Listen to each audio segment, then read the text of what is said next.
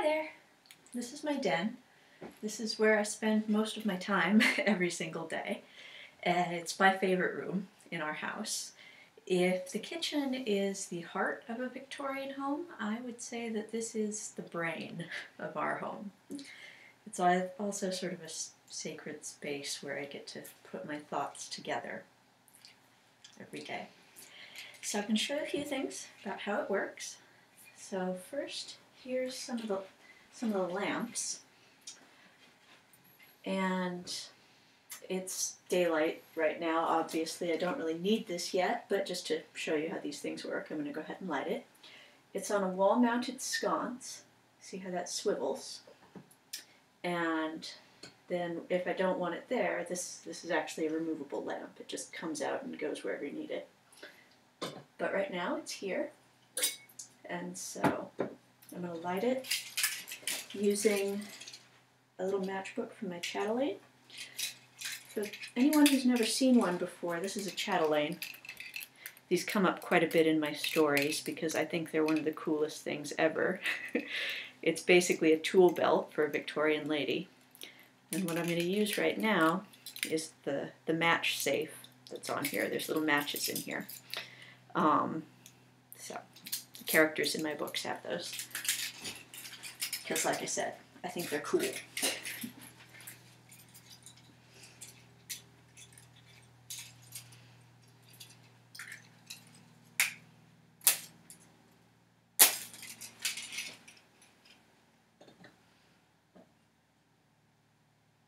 have to turn up the wick so that I can light it. And I'm going to turn it down again. If it's up too high, it can crack the glass. Also, especially if it's cold in the room. Also, if it's up too high, it's going to get smoke on the chimney. If you've ever seen someone with a lamp chimney that's really smoky, that's just incompetence on their part. And if you ever see it in a movie or a play where they're putting black paint on lamp chimneys to try to make it look more realistic, that's just an idiotic director who doesn't know how these things work. Because if you adjust the wick correctly, you're going to get a lot of light and no smoke. And also, if it's turned up so high so that it is smoking, it's not giving as much light. So, little tips. That's a flat wick lamp. Over here I have one that's got a round wick. So I'm going to take off the shade first. Put that somewhere very safe. And then this, the chimney, I have learned a very expensive lesson. The chimney goes, when I'm doing this, chimney goes in a place that's not in my direct line of knocking something onto the floor. That's very important. So, I'm going to turn up the wick, and I'm going to light it.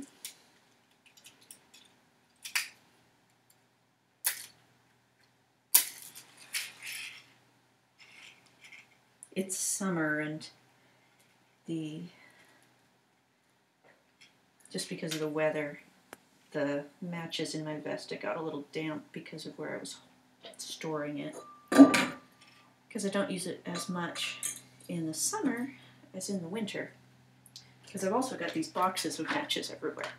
So, if anyone's wondering why the matches aren't lighting super quick, that's why. They just got a little damp.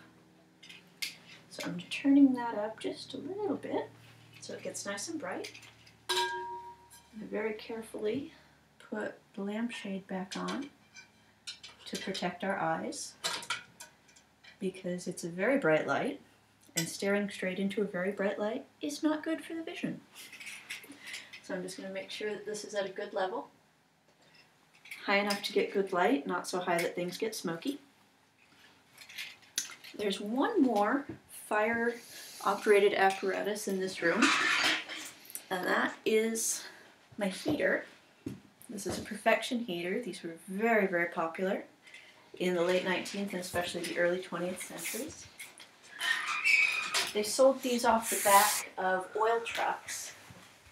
People had trucks that would come around and sell oil the same way they sold ice and other commodities. And it was very clever that they would also sell these little heaters, because that way people would buy more kerosene. Plus it's easier than firing up the whole fireplace.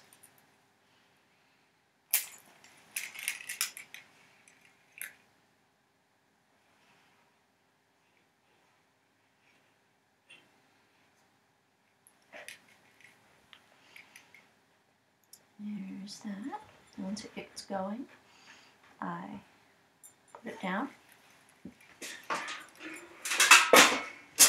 And I put the top over it. And that gets the room very warm very quickly. It's already fairly warm in this room today, so I'm just going to go ahead and turn it off as soon as I've lit it. Because I don't need it today. But I wanted to show it to you. And I put that off to the side where no one's going to knock it over. It lives in a corner when it's not in use for that exact reason. And the rest of my den. So one of the most important things to a writer are books. All the best books in our house live in this room. Partly because this room has the best bookshelves in the house. Partly because they're the books I use the most for my research. And those two things are not a coincidence. So it's very intentional. And there are a lot of antique books. I don't have to give you book by book tour, I don't think. Over here, we have my desk. This originally belonged to Gabriel's grandmother. I just love it. And it's got a lot of character. It's an old desk, family heirloom. I draft all my manuscripts by hand before I type them up. So I've got all my notebooks and my books. Here I've got a whole basket full of different notebooks for different stories that I've written. They're all just black.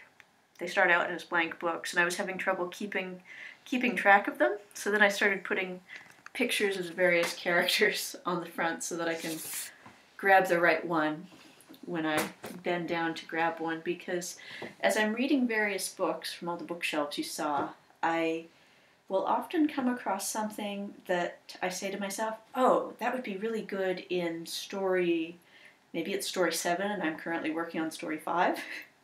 And so then I'll write down a note about it for the notebook for story 7, and I just come back to it later. Right now, the book I'm working on, the two main love interest characters in it are based on these two photos right here that I've got up on my desk. So you get to find out who they are when we get there. I've got other photos for my other characters up here on top of the bookshelves. So some of my favorites, these are Jacob and Addie and Ken and Felix, of course. There's more about those on our website. And my books. My inkwell. Gabriel just gave this to my husband, Gabriel, just gave this to me for our anniversary. We just had our 15th anniversary, which is the crystal anniversary, and so this is really pretty crystal inkwell, which I just absolutely love. So I'll give you a good view of it. It's just very, very pretty. I'll try not to spill the ink. And the pen, this is called either a dip pen or a steel nibbed pen. Just goes dip in there. I also have a fountain pen, which is this one. Can't see it very well, but that one, I bought that one with the advance for the very first book I ever sold, so that was really exciting. These were developed in the late 19th century. It took people were messing around with them for a really long time. Thomas Jefferson had one he made for himself as an early experimentation, but really getting the design down really well where it could be marketable was pretty much a late 19th century thing. And then the other gift that my husband gave me for our anniversary was a mechanical pencil which is really fun. Because sometimes I'll often be writing in my rocking chair, which I'll show you in a minute, or somewhere else in the house, and I don't want to get ink on my dress. And then I use a pencil, and I'm still looking for the right lead for this one before I can use it. It's going to be tricky finding the right size, but we'll manage it eventually. It's all just a question of time. When I'm writing with real ink, this is a rocker blotter, so this goes over the page to dry the ink quickly. This little pad of paper is also called a blotter, and that is for wiping off the pen. When it's first dipped, it's got a lot of ink on it, so you have to wipe it. So it can get a little confusing because this is a blotter and this is a blotter too. So I usually refer to this one as a rocker blotter, just to differentiate. This one, it's rather remarkable. It has a thimbleberry on top. I've never seen that in artwork in anything but this. Thimbleberries are a wonderful type of berry in this region. It's kind of fun to find one in artwork. And then, last thing in here, oh, actually one more thing before we get to the rocking chair. I wanted to show you this bookshelf because any fans of my series, this is the bookshelf that inspired the one Jacob has in the series, the style of bookcase that has a desk that can be closed and locked, and it also has a glass-fronted case. So those of you who've read book 2 and remember the bit about how his diaries are in there and McCoy tells him he should take his uncle's advice and start locking it, that's the style of desk. Okay, last couple of items. Over here, we have my rocking chair, which I absolutely adore because it's mounted on springs, and so it's very, very comfy. And then we have a very fun little Victorian invention. This is called a parlor pig because of the shape. It also kind of looks like a rolling pin with feet, just a little bit. This is a footrest, which is oodles of fun. Oops. And so it just goes like that, little parlor pig. And so I sit here, and I'm going to grab my book. And since I won't be at my desk, I'm going to grab a pencil. And I will leave you guys to whatever you're doing, and I am just going to sit here and write. Bye-bye.